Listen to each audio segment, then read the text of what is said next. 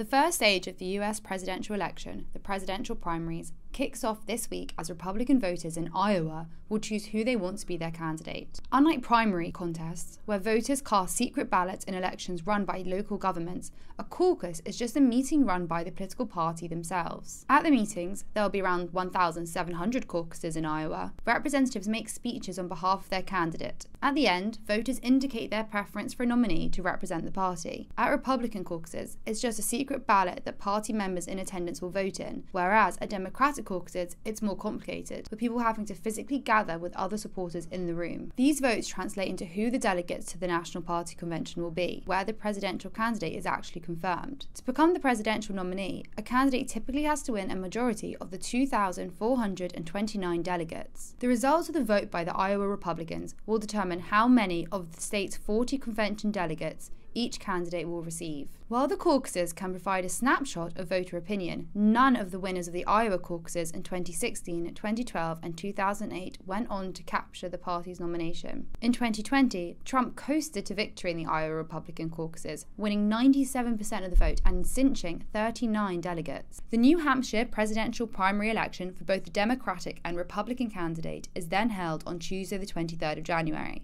It's the first presidential primary election that will use the traditional secret ballot to decide the designated delegates. Trump is favourite to win in this primary for the Republicans. Next on the Republican presidential primary calendar are the caucuses in Nevada on the 8th of February and then the primary election in South Carolina on the 24th of February. The beginning of March will see a flurry of Republican primaries and caucuses before Super Tuesday on the 5th of March, when more than a dozen states will award delegates to the party conventions.